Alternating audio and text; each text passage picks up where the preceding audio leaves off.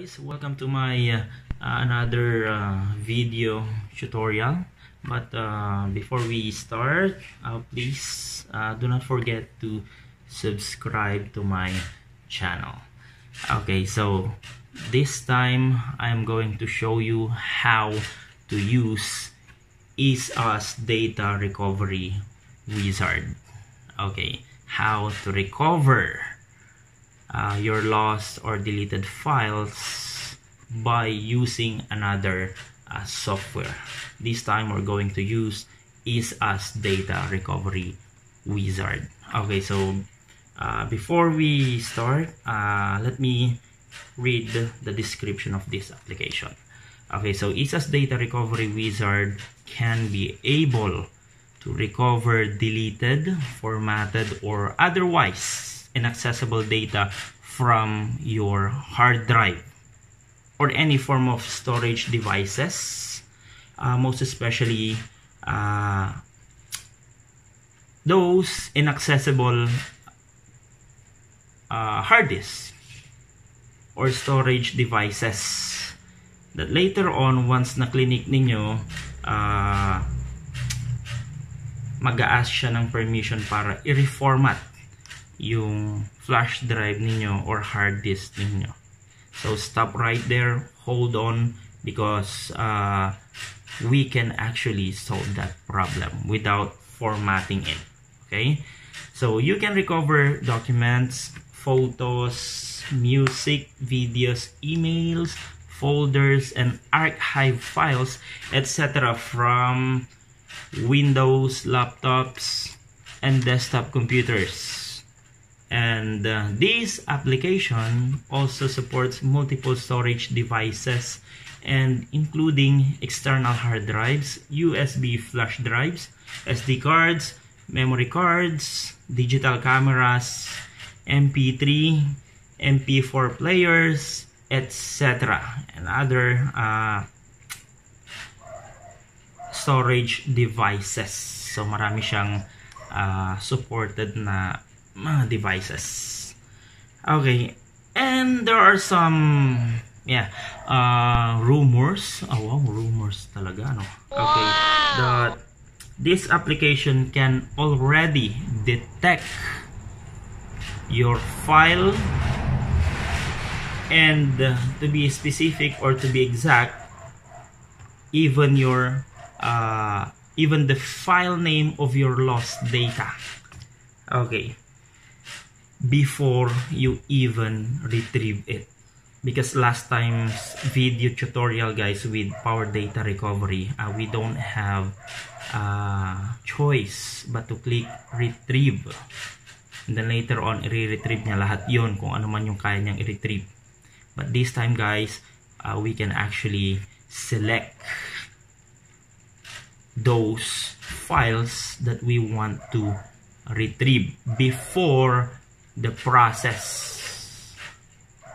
So very promising application, right? Okay, so let's try to investigate and explore this application, shall we? So here we go again to our computer. Okay, so first, guys, we need to consider what storage device are we going to use. Okay, shoutout nga pala sa nagpahiram ng flash drive na ito, kay Mr. Pogi. Okay, wow. Okay, so hiniram natin itong flash drive na ito kasi feeling niya daw wala nang pag-asa. So try nating isolve yung problem niya, no? Problem ni Mr. Pogi. Okay, so let's try to see what's inside this drive. Okay, so empty folder, and then let's try to format this drive. Okay, to be more convincing. Okay, wait until the process is finished.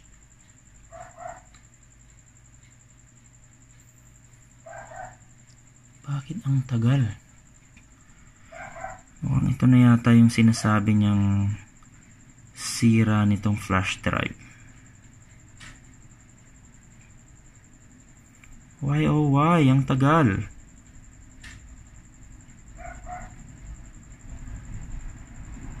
Ang tagal niyang ma-reformat. Definitely something is actually wrong with this flash drive.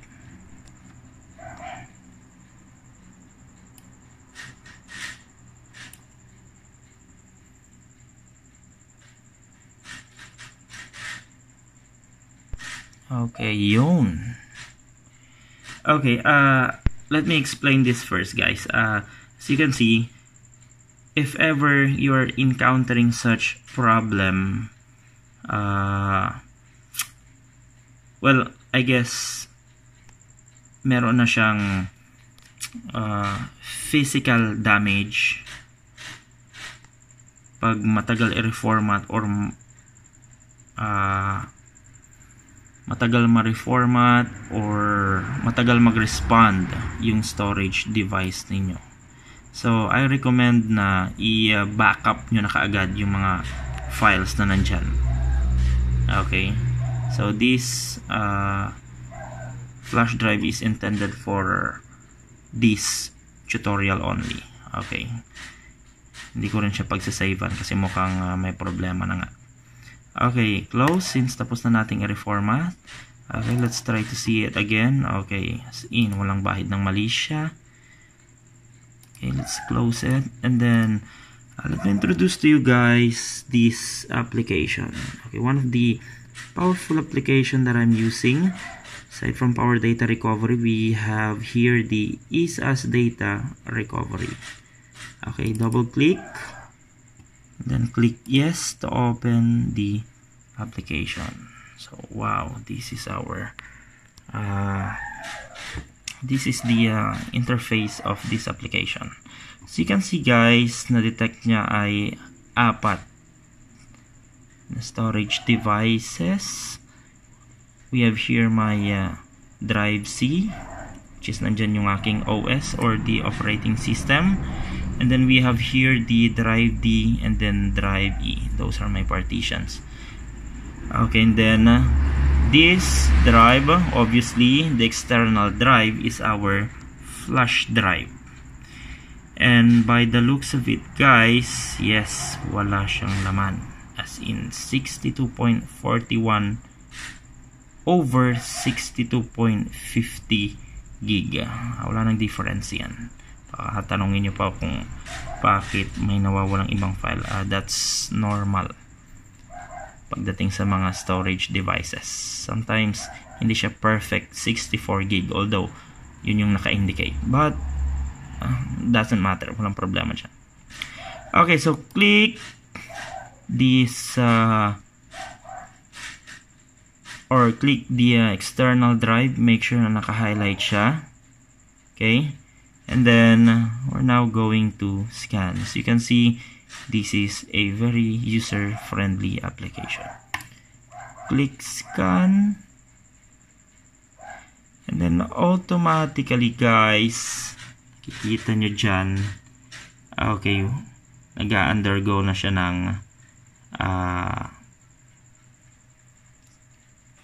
scanning. At dinedetect na niya kung ano yung mga possible files na pwede nating i-recover. Wow, ang dami. Paborito ko to eh. Marvel's The Punisher. Natapos ko ito. Okay, sa Netflix. Sabay nung Daredevil. Basta, marami pang iba. Nalig tayo sa Marvel. And of course, to make it balance, even DC Universe, ano rin tayo dyan. Involved din tayo.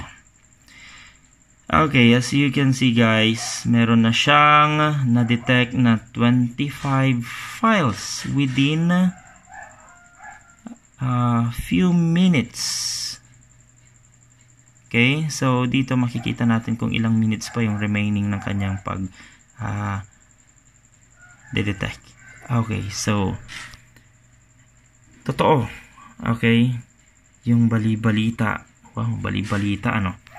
Na we can or this application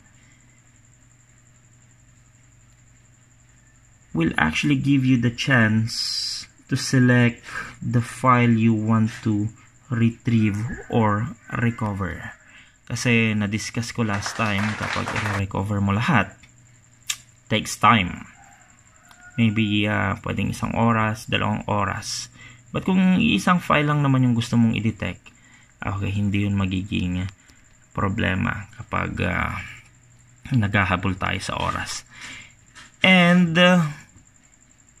the way we see it, guys, we can see all the possible files na gusto nating i-retrieve. And yes, makikita din natin yung file name. Wow, very impressive application. Okay, let's wait for more scanning. Okay, so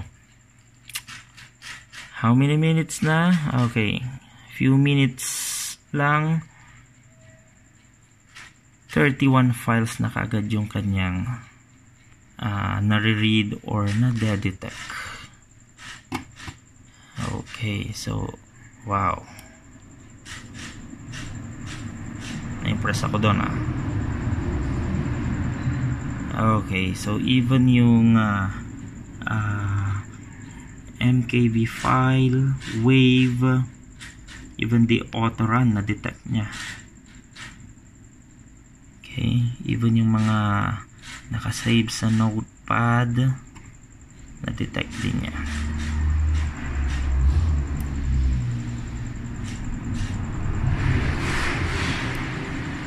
Wow, very impressive application. Okay, maghintay pa tayo ng konti.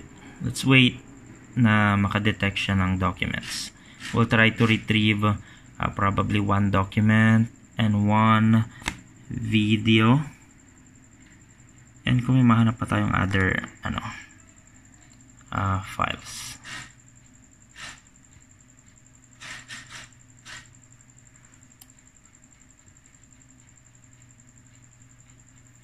Okay, here we go.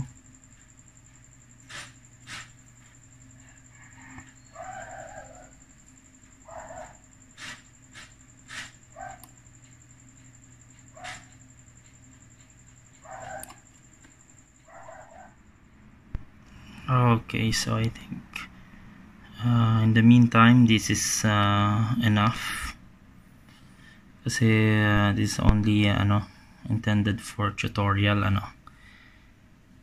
Okay, we're not pause muna natin yung pag-execute ng deep scan, and then try to maximize our screen. Yan. Okay, as we can see here, guys, we have lots of files, possible files na pwede nating ma-recover. Okay, kukuha tayo ng sample sa bawat file. I think we're going to choose video, document, and then picture. First, let's see kung meron tayong JPEG or graphics file dito. Yun, merong 3. Parang kinakabahan ako i-open to kasi meron siyang preview option, which means pwede nyong makita yung picture na gusto ninyong recover at parang natatakot ako, bigla akong kinabahan. Kasi hinihiram ko rin itong flash drive. Anyway, malinis naman ang ating konsensya. There's nothing to worry about. Okay, preview. Oh, we have a banana. Ladies and gentlemen, we have a banana, and another one is okay, an apple. Safe. Delikado ba kasi may lumabas na picture dyan na babae na kahit hindi ko kilala delikado, alam nyo naman. May mga baka magselos kasi yung girlfriend ko, delikado. Wow! Well, bakit ako nag-i-explain? Siyempre para very good tayo,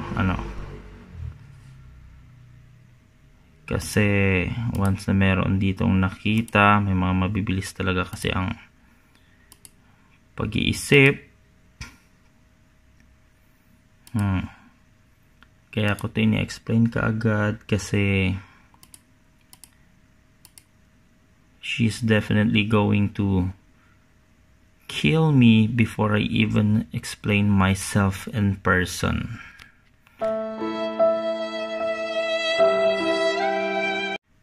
Joke lang, syempre, joke lang. Joke lang. Syempre, hindi yung nagsiselos. Asa kung magsiselos. Asa Nes. Hindi magsiselos. Hindi yun selosa. Okay, so now we're going to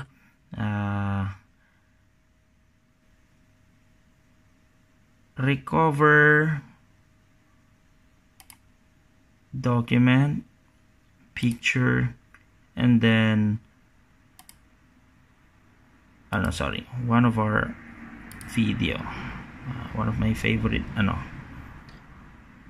TV series, Marvel's The Punisher.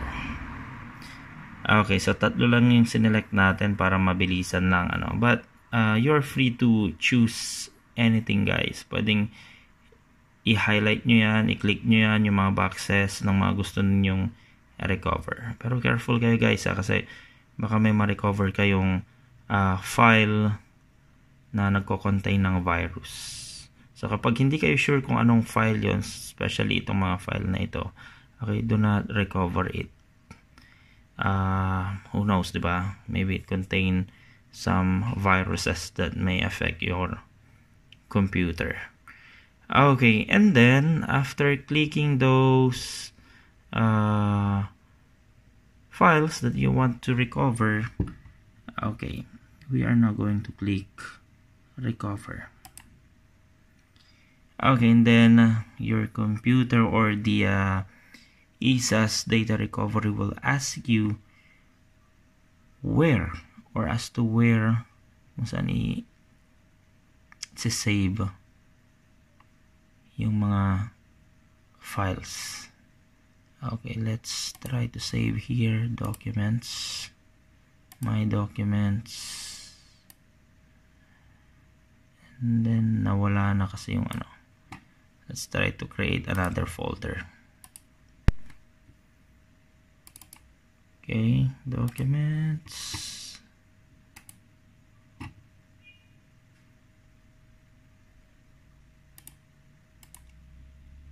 new folder.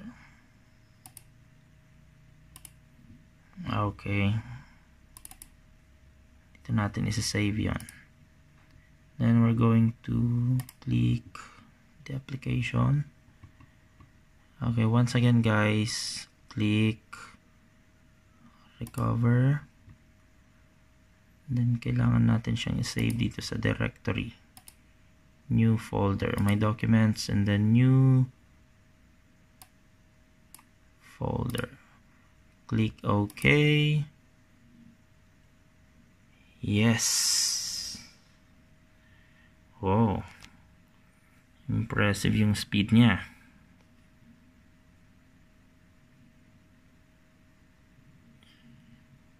Okay, pagpasensyahan nyo na, guys, kung amateur video ito. Next time we'll try to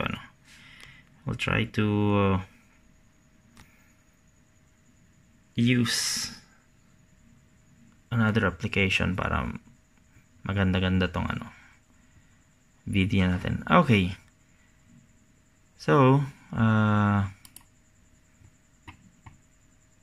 okay, recovery complete. Save na siya dun sa new folder. Click OK. So you can see guys, ang gamit nating application ay legit or registered. Okay. So kapag hindi kasi siya registered or hindi legit yung gamit ninyo or trial lang yung gamit nating application, especially pagdating dito sa EaseUS, I think 2 gig lang yung ibibigay niyang capacity na dapat ma-recover. Then once na na-exceed ka doon, hindi mo na magagamit yung application. You need to buy its license. Okay, punta tayo doon. And then and take note guys, upon doing recovery, please do not save your recovered files dito sa flash drive kung saan ka nagre-recover, kasi pwedeng magkaroon ng ano ang tawag doon, conflict. Okay, kasi pwede niyang i-recover yung mga files na na-save mo na ulit dyan. So better safe, you need to save it from another partition or to another partition. Okay, so go to documents, new folder, and then recovered files, and then the application will create subfolder, and then upon opening this folder, okay, dito natin makikita yung mga files natin. Okay, Marvel, ito yung video.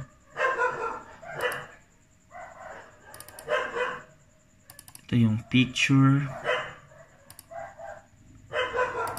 Okay, na-divide na siya into subfolders. And then Office, Excel. Okay. So tatlo lang yung recover natin.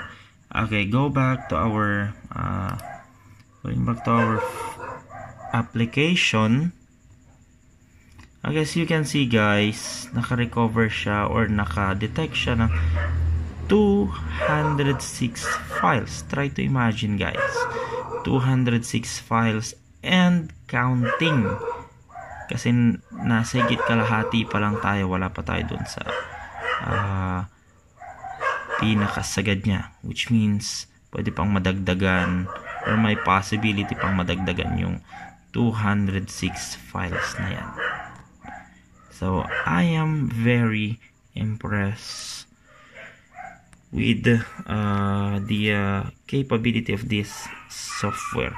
And I hope guys, makatulong ito sa mga teachers, sa mga students. Sa mga teachers at sa aking mga students, yes, bago kayo graduate, bibigay ko sa inyo itong application ito. But, before that, kailangan ko munang masiguro na gagamitin nyo ito sa tama at walang bahid ng anumang klase ng anomalya ang paggagamitan. And for my fellow teachers, yes guys, just PM me. Pwede kayong mag PM sa akin sa Facebook, Apollo Mercado Abad. Sa mga nakakakilala sa akin, PM lang kayo sa akin kung kailangan nyo itong application. I am willing to help. Since mga teachers tayo, yes, more power sa atin. And yes, next time's video tutorial, ipapakita ko kung paano i-install ang EaseUS Data Recovery and then Power Data Recovery. Okay, so thank you guys. Happy watching. And please do not forget to subscribe. Okay, so I hope guys at some point nakatulong yung video na ito para magkaroon tayo ng additional knowledge.